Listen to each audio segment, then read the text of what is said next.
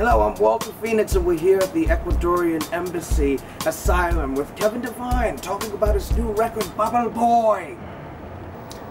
Bubblegum. Bubblegum is the name of the record. I like Bubble Boy better. Let's talk about the making of the record. What was it like recording the record? Were there any challenges? No, not really. I mean, it's always confident. Well, we were lucky. We were really supported in a very got a lot of support from people in funding the record, and it made a lot of the challenges that come up when you're trying to pay for a record yourself and independently a lot easier to deal with. Great. And I think, you know, content-wise, when you're making 2 records at once, one of the challenges is just making sure there's enough songs you think are good or believe in, and there was immense help with Mike and Jesse with this record kind of shaping what was there. What? Yes, very. But I'd like to talk about a song that I like. There's a little bit slower, a little bit more in this vibe. A very beautiful song. Let's talk about the song Redbird. Oh, so lovely. Such a beautiful title. Thank you. Yeah, no, whatever. It's okay. I'm just letting you know I liked it. Redbird. Redbird is it's musically it's kind of all over the place, that song.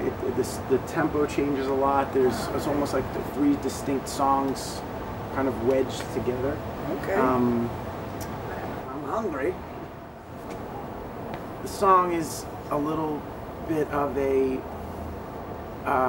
abstraction of a story I read about a guy named Maher Arar, who was a Canadian citizen. Oh, I want to eat.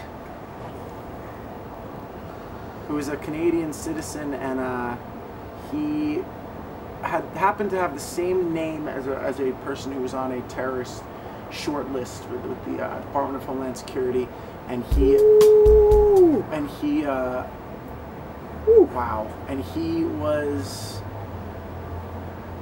was pinched at I think JFK incorrectly, and was added. That must have hurt. He wasn't physically pinched. He was. I was using a colloquialism for arrested or nabbed by the Homeland Security officers, JFK. No.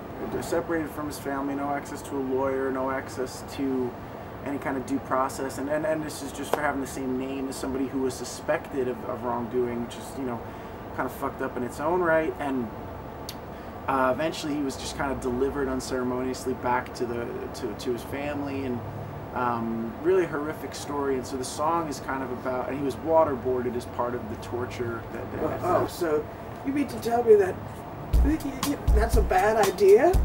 That's not disappointing. It sounds like a lovely vacation away from his wife and kids to go to an amusement park in Europe and smoke spliffs with beautiful women poolside. I can't tell if you're kidding or not, because that's insanely disrespectful. No. This guy was, it wasn't a vacation. It wasn't water park. It was water torture, like water boarding. Obstruct your breathing apparatus. They pour water down. Okay. You can't breathe. Okay.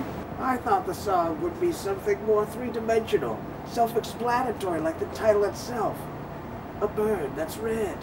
Can you do me a favor and get the red bird? Sure. It's time, Kevin. It's time, Kevin. For what? For the truth.